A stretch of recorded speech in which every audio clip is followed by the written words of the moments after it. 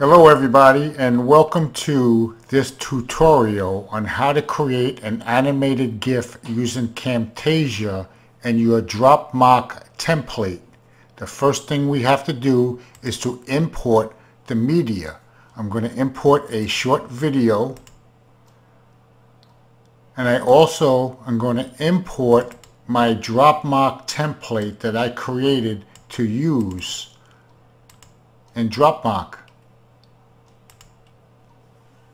Okay, so once you imported your media, the first thing you want to do is drag down, left click, hold and drag, and bring your DropMock template down, and you want to make sure that it fills the whole video area, which is this black box. If it does not fit in that whole area, you can drag the corners or the sides out to make sure that your DropMock template fills the whole area. The next thing you want to do is look here for visual properties. If you do not see it, click more, drop down to visual properties and left click, and we want to come down, scroll down under visual effects and select remove a color. Now when you want to remove a color, you come here to color and select the eyedropper and left click to remove the color. This will not affect any of the plants or green outside of this box because it's a total color green and it's a green screen color.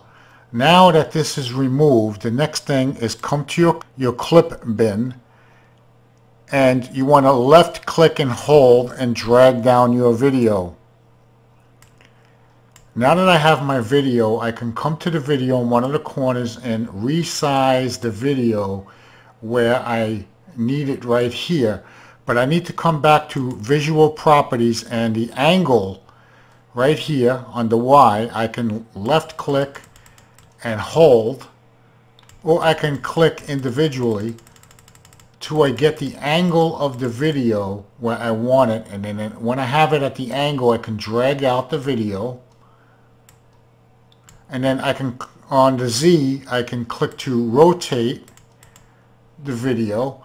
And at this point, you could drag up or down, and I have the video where I want it.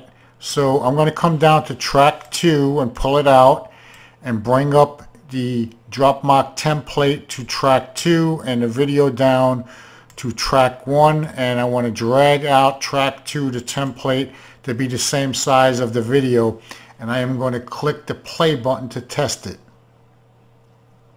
As you can see, here's my animation.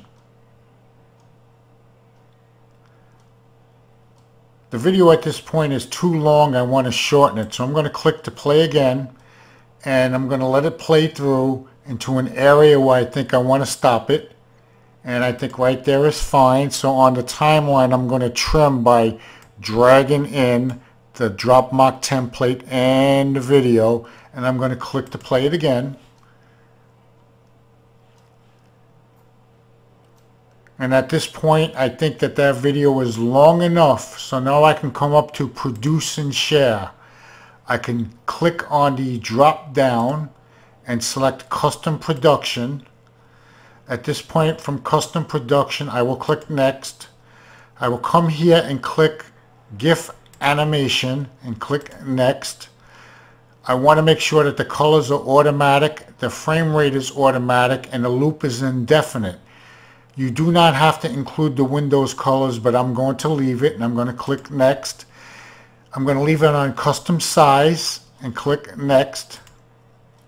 Let me go back. If you want to change the size here, you can. I just think that the dimension 800 by 600 for this tutorial is fine. So I'm going to click next. I do not need to check any boxes here. I will click next. At this point, I will name my animated GIF, and I will select a folder here to my videos, and I will click to finish. And as you can see, the rendering of the video, which is the animated GIF, is happening, and I'm going to let that render for a second or two, and hopefully it's not too long, so you can get to see that animated GIF as it's done and rendered. Okay, it's coming along, 90%, 93, 99. Okay, here is my animated GIF that I created and saved in my video folder. And of course, right now it's open up big full screen, so it's fine and it looks good, and I'm happy with the result.